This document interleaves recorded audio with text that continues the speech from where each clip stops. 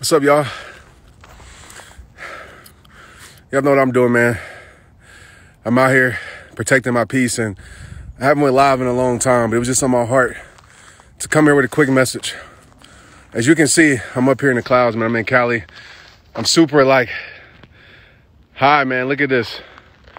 I'm in the clouds. You can't even see below, which is super dope to me. What up, y'all? And I want to share a quick message for you. Something that I learned in my life, and as I conversated on my hike up here, something that I really thought about. Hey, what's up, y'all? What's up? What's up? First, I want to advocate for nature and tell you this, especially my people. When I say that, my black people, my minorities, and I know it's becoming more normal now as we talk about mental health more often. But getting out in nature, man, is very important. Very important. Because one, I call it the trifecta. It's a reason why Jesus, if you read the stories in the Bible, Jesus always went to the mountains and he disconnected. And I'm going to be honest with you, man. I feel so connected to God right now, so connected to who I am, connected to my soul, connected to my mom. And hiking has changed my life. Nature has changed my life. You hear me say it, protect your peace. But nature really heals, guys. And if you're in a place that has like California and has hikes and everything, you're not out there in nature, I don't know what you're doing.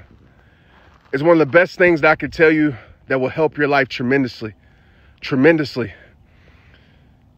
And the reason being that trifecta, for one, you get an incredible workout. I mean, heart rate training to the max, right? For two, you get an incredible mindset.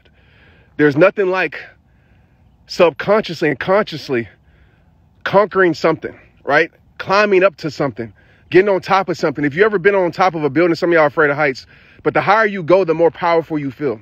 It's because you feel like you're on top, right? Just like when you were a kid, you want the top bunk bed because you felt like you were superior. So it does something for your mindset. And probably the most important thing is that it connects your soul.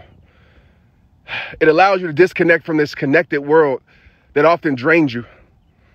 And we have this myth in the personal development space and in social media to work hard. But people don't understand working hard doesn't mean working stupid. It doesn't mean going 1,000 miles per hour. Working hard is a holistic approach of learning how to recover, learning how to be efficient, and learning progression. That's what I consider working hard. So I just want to come on here and tell you that, because we're often searching for more. We're often searching for, that thing that's supposed to change our life. And what I've realized, and maybe it's just me, is that often the things that you're searching for, you already have. God has blessed us with a beautiful planet that a lot of us don't take advantage of. And all the resources that we need are inside of us, guys. And so I want to tell everybody watching this that maybe you're trying too hard. And some of y'all are probably like, man, I'm getting off of this live. This is not the entrepreneur spirit. Some of y'all might be trying too hard to impress people, trying too hard to influence people, trying too hard to prove to people, trying too hard to fill in the blank. Because I've learned in my life, the thing that you need to try hard at is being comfortable, which is so hard, guys, with who you truly are. It's not about impressing the next person. You don't have to have $1 million to be wealthy. You don't have to have 1 million followers to have influence, guys, as it's raining.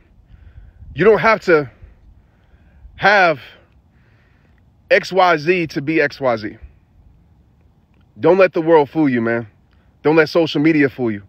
Social media has become a place of perfection.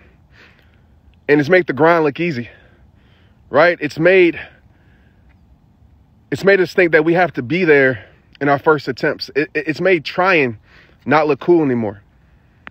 And trying is the coolest thing that you can do, because without trying, you'll never become. So go try it. Today, I struggled up this mountain. But one thing is for damn sure, I got better. And just to personally put this on myself and expose myself a bit, you know, I came up here trying to compete with my former self, right? My ego kind of got in place and was like, man, you can jog up this mountain. I got humbled real quick. And there was this lady that was going at a slow pace, but she kept progressing.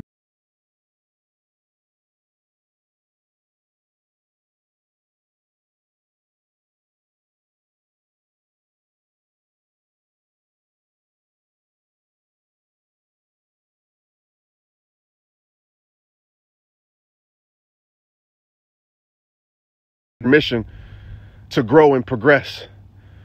And that's what this journey is about, man. So stop allowing social media to make y'all feel like it's something else, man. So yeah, I don't know if that touched anybody's heart. It was just on my mind to say it. And go find a mountain and go climb it.